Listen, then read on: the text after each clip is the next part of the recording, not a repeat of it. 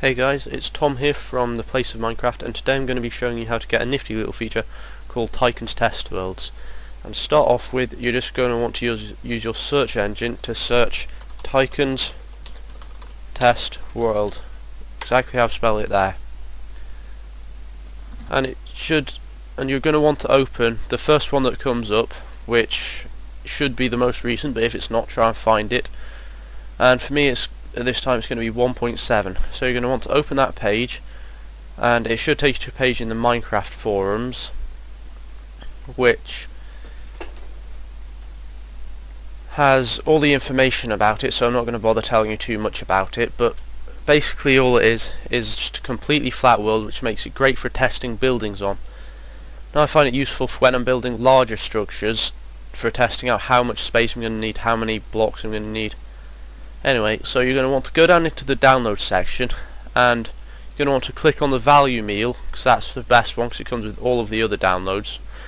This is basically just what material the floor is made of. You can see here that this is probably the dirt world, because everything's made of dirt.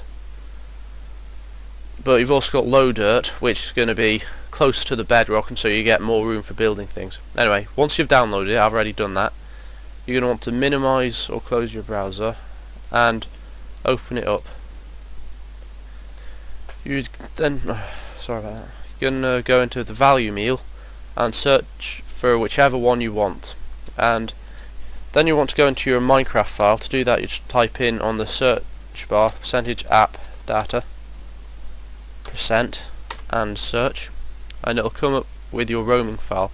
You're going to want to open your .minecraft one, and then go into your saves file. So once you've selected which world you want to do, it's a very simple case of just dragging and dropping the world in. So I'm going to select a snow world and just drag it in to your saves file like so. And that is it in there. So after this, all you need to do is open your Minecraft launcher, and you'll be able to get it. So once you're in your Minecraft launcher, you're going to want to go into your single player, just like you would normally, and you've got all your saved. And as you can see, I've got the snow world here, and just play selected world and wait for it to load.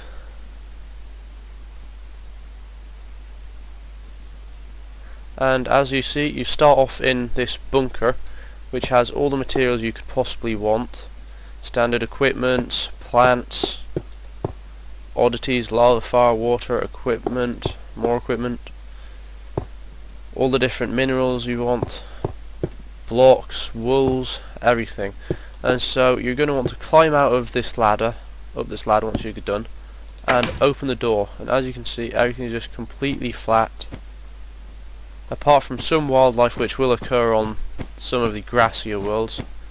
Anyway, sometimes, doesn't appear to be one this time, there are pictures around the back here, which I've no idea what they're for, but just handy if you want any pictures. So thanks for watching, subscribe and comment to the Place of Minecraft.